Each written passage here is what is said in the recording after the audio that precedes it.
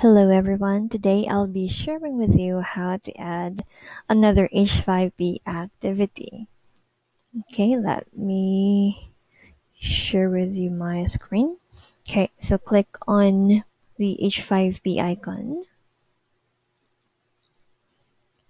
Alright,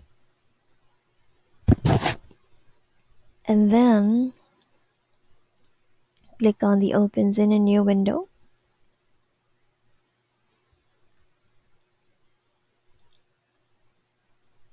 Click on add and then choose true or false.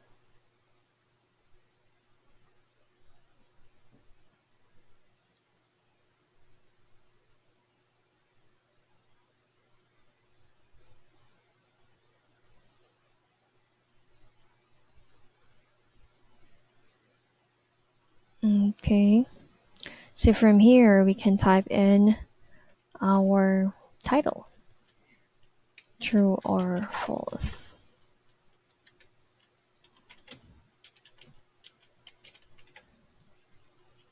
Okay, for our question,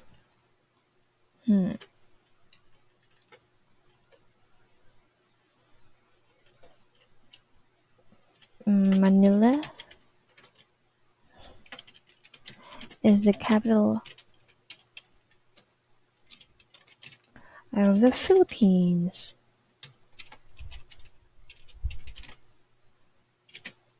Oh, the correct answer is true. Let us check on the behavioral setting so we can provide a feedback for a correct answer such as good job, very good. Okay, we can also provide a feedback for wrong answer, better luck next time. Okay, so once we are satisfied with the content of our question, click on save and it will be reflected to our course.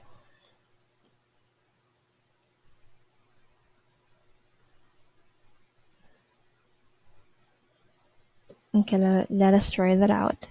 So Manila is the capital of the Philippines, true? Okay, that's working. Alright, sorry, please specific activity will be reflected in your content bank. So we have to go back to the RW or reading and writing and choose which specific part or section would you like these H5P activity to be uploaded. Okay, click on H5P activity and then click on the arrow facing down so we can choose the true or false type of question from our content bank.